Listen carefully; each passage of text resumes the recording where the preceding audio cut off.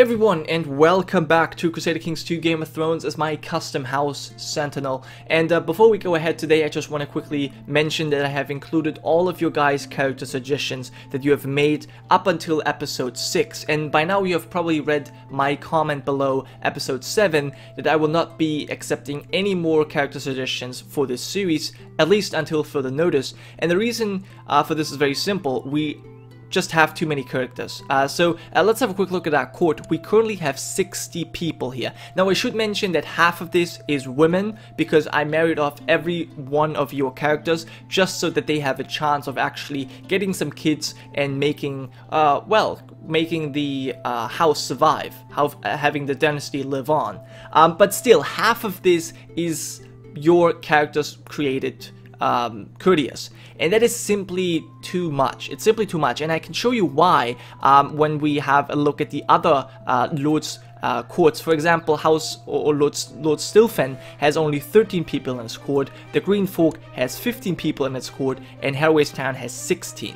This is about what a lord should have, but we have way more than that. Now, just as a comparison, the king himself only has 35, so we definitely have too many courtiers. And the why I intended this to work, you know, this wouldn't really have been a problem because I would have only added the characters whenever I felt I needed one, and also only when I actually have a position for them to fill, only when they can actually play a role. But you guys kept asking me and kept bugging me, when is my character gonna arrive? Have you added my character yet? Oh no, I haven't been picked.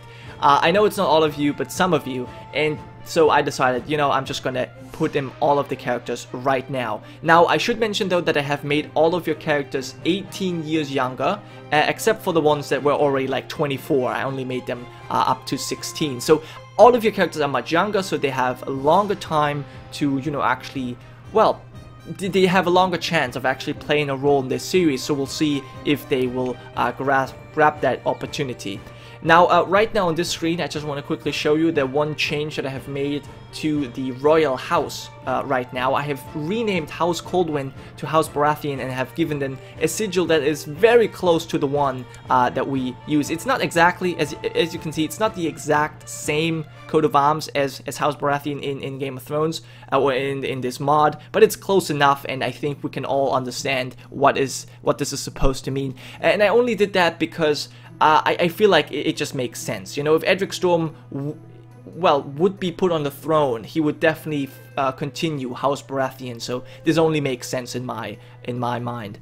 But yeah, let's now go over and have a look at all of the new characters. We're also gonna have a look at the old characters because I had to reshuffle some of the seats. I think the only character who completely lost all positions was Hollis, and that was because he wasn't an actual modified character before. He was our treasurer, but he no longer is. But anyways, let's have a look at our characters right now. So we have Elwood Charon, who is now our new treasurer. Now I should mention that obviously I have tried to give as many of the characters a role to play in this series, but I couldn't fit all of them. And another, I guess, downside of this is that I cannot, you know, stack titles for someone who's particularly loyal, because I had to really spread out the titles so that everyone could potentially get something. But anyways, so we have Sir Elwood Charon as our new treasurer. We have Elwood Loxley as nothing. He has nothing so far. We have Terence Blueclay as our cupbearer. We have Ben Cook as nothing so far. We have Andrew Falk as our master of horse. We have Kane Rivers as nothing so far. We have Devon Shadowsteel as the Justicer. We have Raymond Eaglemont as our new Master at Arms. We have Raymond Banraid as one of our commanders. We have John Aaron as our Sworn Shield. We have Roderick Staunton, not to, you know, be confused with the other House Staunton of Rook's Rest. He's one of our commanders. Then we have Ferris Amarat, who also does not have a position just yet. We have Alba Blackhammer, who is a High Almoner. James or Jamie Justice, who is just a courtier right now. And then Hollis Goldheart, our former treasurer, who doesn't have a position at the moment. Then we have Gironca, our one of our bodyguards. And then we have Kenrick Valkyrie, who I kept as a bodyguard. He was our former master at arms, but I had to replace him because there were just better people. We also have Garrett Renor. He stayed the spy master. However, I did remove the Master of Horse title from him. We have Pate, who's still a bodyguard. We have Daphne Talister, who's still the captain of our guard, but no longer technically a bodyguard. But yeah, that's just to, you know, give more people the opportunity to do something. Kedge Miller is still a Sworn Shield. Hostin Loris is the Master of Hunt. And Torrance Moore is still our Castellan. So yeah, this is all of the characters. And yeah. I guess one thing I should mention, but you've probably noticed this already, for those of you who have actually suggested a particular first name for your character, I have tried to find a character with that first name. It wasn't always possible. For example, with the Raymonds, this was actually, these two were suggested as Raymonds with O, but I couldn't find any of these, or none of them that I could actually invite to my court, so Raymond and Raymond is the closest I could get. But yeah, I hope that this works. Alright, so now that we have that out of the way, let's actually talk about what you have missed in the last, I think, 2 months, because I had to go forward a little bit just so that I could actually invite all of these characters and move them around and all that kind of stuff. But yeah, so what happened? The North has completely fallen apart. There's so many more rebellions have risen up. Now, obviously, North is still at war with the Iron Throne. They're still at war with Roose Bolton, or Ramsay Bolton, I guess, who is now fighting for Sansa's claim on the north. We also have Mandalese rising up, and then we have Rickon Stark, who is the Lord of Castle Servine, claiming his birthright. And then we also have Barbary Dustin just rising up against this Gargossi Lord. Now, I just want to quickly go over Rickon Stark and House Stark's, new seat of Castle Servine. Now, this has actually been conquered by Lord Brandon Stark. Let's have a quick look at the history here. So Clay Servine is still alive, and he held the castle before Brandon conquered as a claimant, and then Rickon inherited it. And now he is claiming the north for himself, but it looks as if though he's losing. I think, yeah, 50% in favor of Hagen. Now, I don't know if he's actually going to lose because he's in so many other wars, but I guess we'll find out. Now, so far, the White Walkers have not made their move, but I'm pretty certain that they will do so eventually, and the AI is not gonna, at least the North, is not going to be able to stop them. Not in the state that they're in right now. So this is going to be very interesting. Now, I personally actually decided that I, want to do something about it. Declare war, the war for Dawn. But the problem is I can't do anything. So really, there's nothing I can do, to stop the White Walkers. I'm going to have to trust the AI to handle this. And somehow, I don't think it's going to happen. So I think that at the very least, a huge part of the North is going to get conquered by the White Walkers, and that's going to make them incredibly more difficult to defeat later on. So they are posing a real threat. But yeah, we'll see. This is something we're going to have to deal with later on. For now, I think we're going to go forward. I should mention that it did have a crash in January, but yeah, we'll just hope that this doesn't crash again. It was January 14th, I think. So yeah, we'll see how things are going. I'm going to go forward a little bit slower, and once we hit February, we might go a little bit faster. But yeah, so we left off last episode with Lady Chloe being pregnant, which is amazing, and someone, oh yeah, you can marry, fine. Yeah, as I said, I arranged quite a lot of marriages. Some of them I had to bring underage girls to the table, otherwise there weren't any. There weren't enough women that I could marry these courtiers off. But anyways, that's what's going on. Now, also one thing I should mention, that over the break, or in between the episodes where I went forward a couple of months, we actually finished building our castle town. So as soon as we have $100, we will be able to build our brothel, which hopefully helps quite a bit with the money. But oh no, we're already suffering. Oh my god, it's harsh winter. So supply limit goes down, levy reinforcement rate goes down, build cost and build time goes up as well, manpower growth, wow, this is really bad. This is really bad. We went from mild winter to normal and to already harsh. Winter must end, but as I've just shown you, there's nothing I can do. This is so expensive. So expensive. Oh well. I think we can go a little bit faster since we did skip the day where I crashed last time, so that's good. A terrible fire has swept through the neighborhood of Seaguard, where many of your brothels... Really? Again? Alright. You know what? Even though this is probably a bad idea, since we're making so much money from this brothel, I mean, 80 gold. If I'm making... Okay, let me see this. I'm making 2.5 a month, right? So that means 25, that means 30 a year. 30 gold a year. So this is 3 years. Has it been 3 years since the last time I did this? I don't know. I honestly don't know if it has been... You know what? I'm gonna do it one more time. We're gonna see this. It's 19 now. Okay. Alright, we'll see. I'll do it one more time. I'll save my brothel business one more time. But if it doesn't work, then I guess I'm never gonna do it again. Okay, my courtier Lyra, yes, you are becoming a poor fighter. That's very good for you. But as a woman, you don't really need it that much. Because it's very unlikely that you're gonna be leading armies anyways. Okay. Now, we can only, I guess, watch the North disintegrate, but so far the White Walkers are not attacking, which is good. Good for us. And another daughter has been born to us. Okay, I was kind of hoping for a son, and she's actually sickly. Sickly, you want to call her Sylvia. I don't really like Sylvia, I'm sorry. I think I'm rather gonna go with something like Charlotte. It's not really... it's fine. I think Charlotte it's much better than that. Anyway, let's go with etiquette, focus, and hopefully you will survive this. You are not a summer child, that's for sure. You are a winter child. So, you should actually be stronger. You should not be as weak. But yeah, we'll see, I guess. Okay, let's close this. There we go. Now, I'm actually surprised so far that we have not lost any courtiers. I guess that's a good thing. Oh, what happened? Did you declare war? Nope, you have not. Okay. I'm just waiting for them. I mean, they obviously can declare war in the north, but they can also declare war on these two independent mountain clan guys, lords, whatever. So there's more ways or more people they can attack right now, other than just a wall. But yeah, we'll see. We'll see how things go. Lord Rolf has usurped something good, very good for him. And we are saving again.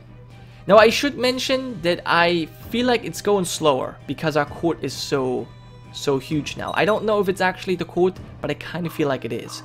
Anyways, Elrond is making himself, well known by giving us an extra tithe. I like that. I liked it quite a bit. And we are able to actually imprison someone. And Doria, I don't even know who she is, but let's just stop your plot. I don't know, you are a lunatic. You have no relations, no family. Why are you here? Everybody lies, and the courtiers in Seaguard are no exception. One of them dared to speak up and tell me I'm too cynical. Really? You are Walder the Black's wife. Interesting. Yeah, well, he doesn't really like me because I exiled him. Now, I should also talk about this, but we'll do that after this event. After she told me that everybody lies, I almost started laughing, so I have a 20% chance of losing cynical. And I did. Interesting. Yukiria has started breaking the rules of the games she plays with other children. Apparently she thinks winning is more important than fair play. She learns quickly. I'll have to put a stop to that. I'll stop that. I don't want ruthless vassals. I don't need that. Okay, so we're no longer cynical. I guess that's fine. It's not, you know, what defines me the most. So that's fine. Willis Tyrell is known as a generous. Now, yeah, what I did want to talk about is the whole exile thing of Walder Frey, or Black Walder. Now, I did that because I was kind of greedy. I wanted to have the money, and I did want to punish him. Now, I definitely wanted to punish him. So I feel like when I had that event because he murdered one of our whores, I think it was definitely the right decision to imprison him. But then I probably should have executed him. that would have been a just sentence. I should have executed him. Now I let him live, even though he was a murderer. Whereas the poachers that only killed rabbits, I executed. This is not really what I would have done. So this was definitely a mistake. I should not have done that. However, I think if I hadn't killed him, or if I hadn't exiled him, if I had instead killed Walder Frey, I probably would not have gotten his money. But I'm not too sure. The High Septon has died. I guess I just lost my cynical trait, but I'm not really religious, so I don't really care that much. And Jarman, you have inherited Varys or Mullen. Is that Varys the Spider? He had Crackler Baron. Interesting, you gave that. And now Amisandra Lannister, you gave it to Amisandra Lannister. And she has also the Dragon Gate. That is very strange. Wow. Okay, he must feel very secure. His regent is Lord Morton of Iron Oaks. Okay, Waynwood. I suppose that works. Also, I've noticed that Pink Maiden has been taken over by the Lannisters. Don't know exactly how that happened, but yeah, it did. And now we're at war with Dorne. What's going on? Why are we at war with Dorne? Okay, the North is fighting... Oh, wow. The Riverlands have joined the North in this foolish war. And now we're being besieged again by, what? 200? Gerald III? Who's Gerald III? Could that be... No, it's not it.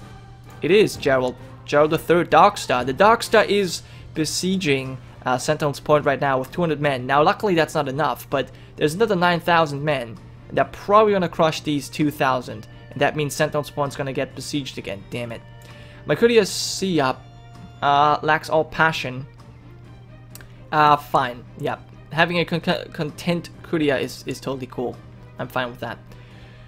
Well, the problem about besieging Sentinel Point is actually that because we have harsh winter, it's going to take even longer to get our levies and our garrison back. So whoever we lose, we're probably going to have them lost for a long time. You have revoked Pink Maiden. Okay. You have not married yet. Oh, but you have actually turned out to become a pretty good military commander. And you look just like Tyrion. I mean, you do have different hair, but like the whole face looks just like Tyrion's face. I find that funny. Alright. Luckily though, Sentinel's Point is no longer being besieged. The Tullys actually have a lot of troops. I'm surprised. They actually have, wow, tons of men. However, they are still losing that battle for some odd reason. A daughter was born to James Justice, Sia Piper, Aclatine Justice. Okay. Well, we're gonna make you learn humility. There you go. Now, she's of Valeman culture. That's because, I guess, James was a Valeman. Yeah. Alright. That's fine. That's fine. Okay, so there's actually a lot of men that we're fighting, but we're losing at 99% already. You want to buy land again? Yeah, I'm not gonna agree with that. I want to keep my incomes high, and I would enjoy the money, obviously, but I don't think it's the right thing to go for right now. Okay, we're still actually making quite some money. I like that. One cynical comment after another. I could not take it anymore. I even tried to bribe Septon Louis so he would shut up and stop firing cynical remarks. Interesting, because we've been cynical before. We've just stopped being cynical. So yeah, I find this very interesting indeed. And finally, there is peace. So the North is no longer at war, and that will probably save it. Now, I'm very happy that White Walkers have not declared their war. The North is still fighting. Interestingly enough, the North is still fighting. And Riverland... Oh, Edmund Tully now wants... Oh, God. Why? Why? I don't know if I want to fight this. But the Mallisters are following him. Patrick Mallister is following Edmund Tully into his war. Fine, I mean, I guess. He's one of the advisors. I guess I will join. I just hope we're not going to be besieged, but I think this is foolish. I think this is pretty foolish indeed. Yeah, you have no one helping you out. You now proclaim yourself King of Rivers. Okay, you disfigured. Terrence Blueclay has a daughter, Fiona. You're also going to be educated in humility. Very good. Very good for you. Oh my God, Edmure, what have you done? This is stupid. This is stupid. But it's not as bad as what the North did. For now, I'm just hoping that, yeah, winter is not attacking. The White Walkers are just staying there. They're content with occupying the wall. I'm guessing they're just preparing. They only have 1,000 men. That's really not that many. It's really not that many. And wow, Sir Alwood, another tithe. Very good. I guess we could go ahead and build our brothel now. I guess we could. A tiny fruit orchard would also be kind of useful. Now maybe we need some food. I mean, that could be possible. I've kept talking about, you know, building the brothel, but I don't really know if this is the most important. I don't think that's the most important thing right now. I think food would be a little bit better, like a granary. Although maybe it's too late for that. It's probably too late for that anyways. Although a tiny fruit orchard. A small amount of fruit trees are planted in this orchard. The fruit they produce provide a small tax income. I guess we're gonna go with the brothel. Yeah. Okay, I think we're just... I've been talking about it for so long. Let's just do it. There we go. Anyways, that will be the end of this episode. Thank you guys so much for watching, and I'll see you next time.